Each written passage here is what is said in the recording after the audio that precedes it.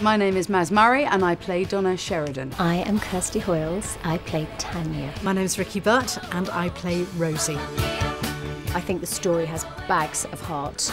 It's about friendships and it's about family. The music is astonishing. And I think it's successful because the producers managed to retain the original qualities that were set out 20 years ago. It's really fun, off stage as well as on stage. I really enjoy those moments. It's fun and it's really enjoyable and it takes you away. It's just fantastic. What a good night out!